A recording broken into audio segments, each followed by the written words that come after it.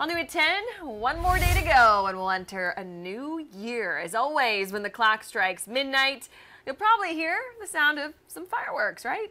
Yeah, and so is the case. Yeah. 4th of July, New Year's. Fox County's Kenny Harris checked in with some local sellers on how the firework business is booming.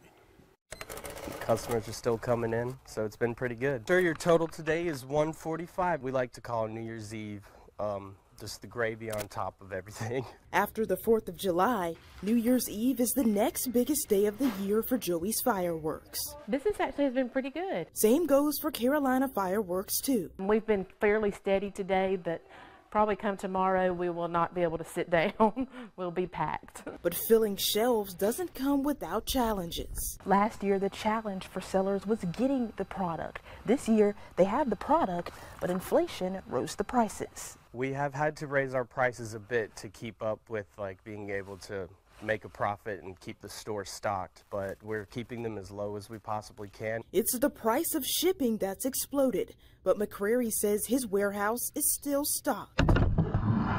Brooks says shipping took longer this year too. A lot of times you order, it might be the next season before you get things in. For the last 2 years, many fireworks shows have been canceled.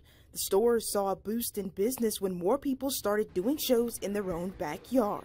This year, that's not changing. Right now, we're still waiting for our big day, which is tomorrow, New Year's Eve. Kennedy Harris, Fox Carolina News.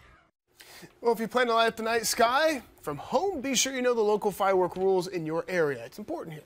The Greenville County fireworks cannot be used after 1 a.m. on January 1st. The city allows fireworks, though, until after 12:30 a.m. Fireworks are prohibited in Malden. Simpsonville has certain product restrictions. Spartanburg City prohibits firework use, but it is allowed in the county.